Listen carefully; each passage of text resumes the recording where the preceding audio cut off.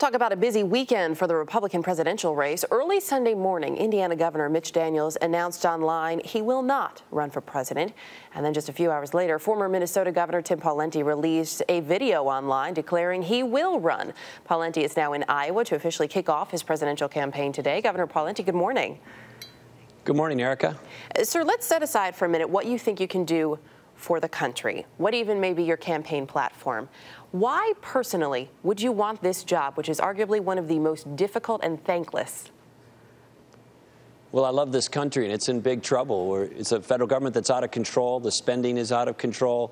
The debt and the deficit has to be tackled. We got to get this economy growing. And I did that in Minnesota. I was one of the few governors in the country to get an A grade from the Cato Institute on fiscal management. I know how to balance budgets. I know how to tackle spending. I know how to get economies growing. And in my state, we led the way back under very difficult circumstances. It's a very liberal state. If you can do it there, you can do it anywhere. So I'm running for president to get this spending and out-of-control federal government back in control and to grow this economy, and I can do it. Let's tackle that spending for a minute. You write in USA Today this morning, government money isn't free, saying cuts rather are needed in the trillions and can't just be from people's favorite programs. How do you really cut, though? Give me a good idea. Are we talking about entitlements? Are we talking about defense spending? Where are you going to make a big difference, if elected, in the budget?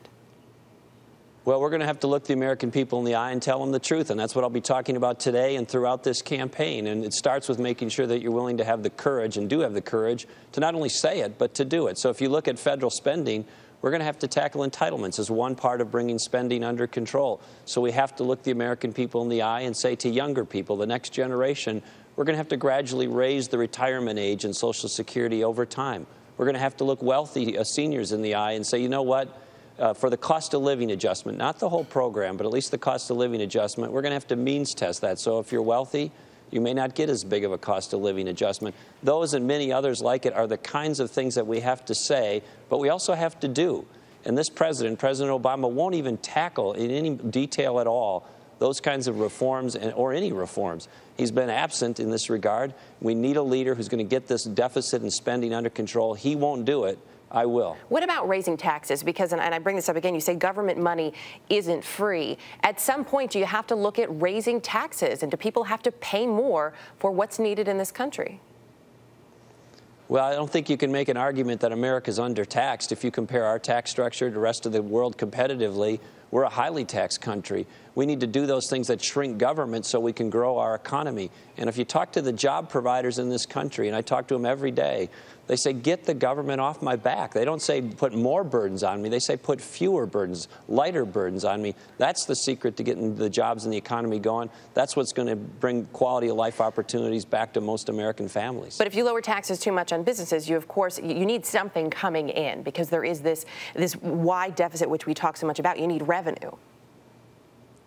Well, of course you need revenue, but our economy continues to grow, and if you don't raise any tax rates at all, if the economy is growing, you'll receive more revenue. And in fact, if you look back at the history of this country, every time there's been a tax-cutting president, John F. Kennedy, Ronald Reagan, it's actually stimulated economic growth, not put it in reverse. And so we can look to both Kennedy and Reagan and others for that lesson, and I think history proves it out. Cutting taxes helps ignite the economy and grow jobs, but we also got to get our spending under control. We don't have a revenue problem, we have a spending problem.